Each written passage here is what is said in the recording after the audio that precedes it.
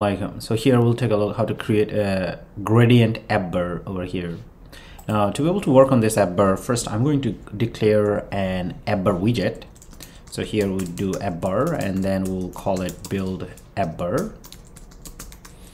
And then right after this we're going to return an AppBar inside this. Okay. Now, well, that's the first step, and over here inside the scaffold for AppBar property, we just gonna call the function that we created that would return us a widget. But of course, nothing's gonna happen for now. But let's save it, and we see that our AppBar is like this.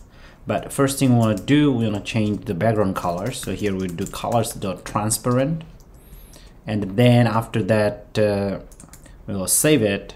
And then of course there's an elevation, so let's set elevation to 0.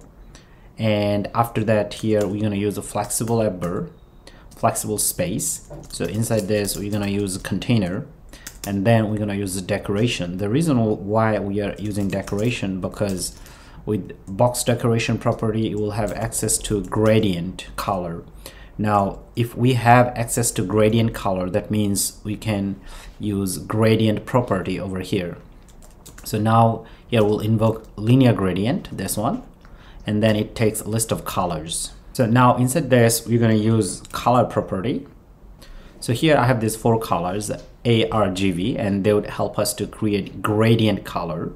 Now there are 4 channels in each of the colors, so as you can tweak or change the color as you want, and it would help you to get gradient property.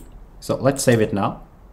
And we see that we already have a gradient color as our AppBar. This actually we want to transform this color angle, so I want them to be switched, this color and this color. Now to be able to do that, right after this list over here, we can set up another property which is called transform property, and inside this we can do gradient rotation, and let's rotate it 90 degrees. And now let's save it, and you'll see that the color changed. So that's how you create gradient AppBar.